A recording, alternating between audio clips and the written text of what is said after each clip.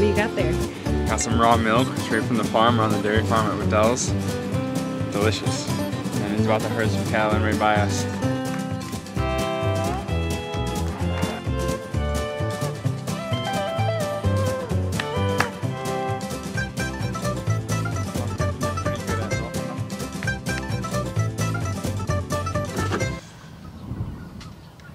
Lisa, did you know that Yuengling is America's oldest brewery? And it's in Pennsylvania?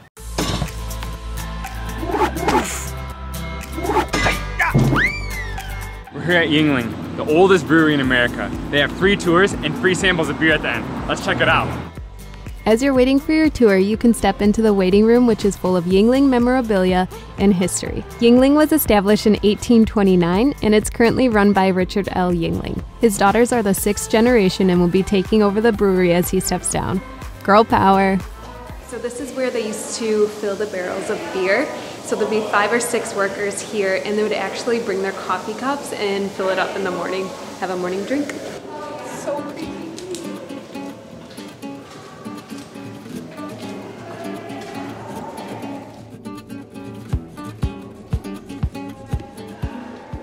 So we're in a hand-dug cave by Yuengling that they used during the prohibition. They had all their beer. They'd go up these stairs here where there's a spring, a water spring. They'd get their water from there, but the guys with the buckets would go up there, get the water, and come back down. Luckily they don't do that anymore, but this is a hand-dug tunnel that they used for countless of years, hundreds of years, and now they don't use it anymore, but it's pretty epic. And it smells like beer, like stale old beer. Unfortunately, during the tour, a majority of the brew house was closed due to COVID restrictions. This is the parlor, or the break room. This is where the workers would come grab a beer midday. Imagine having a cold one at your desk.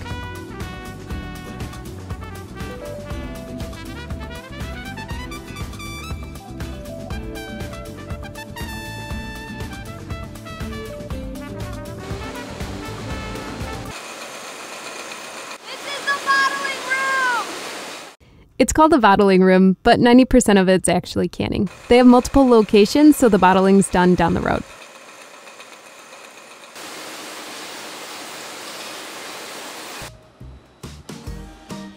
As the tour ends, we head into the tasting room.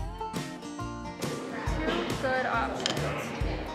In Michigan, they don't have any distribution of Yuengling. Texas might be the next state coming, but the only beer I've actually ever seen really is the Yuengling lager. So when we came here, there was maybe 5 or 6 other beers that I've never seen before.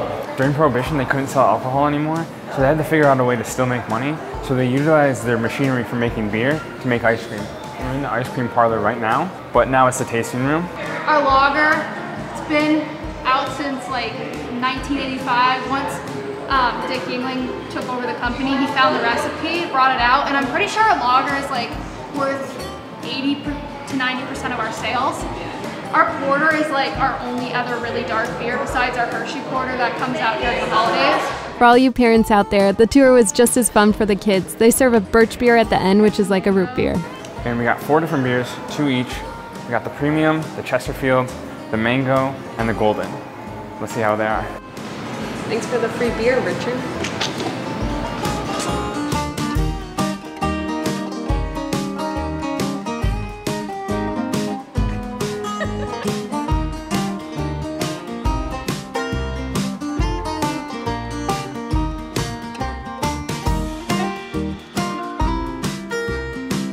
We had way too much fun in the tasting room. Probably not the best idea heading into the gift shop. Okay, after the tasting, they direct you straight to the gift shop. Best planning ever. Best gift shop ever.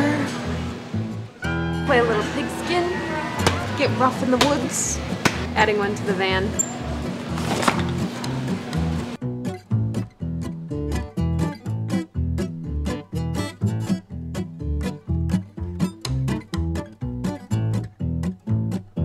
Got me some Yuengling!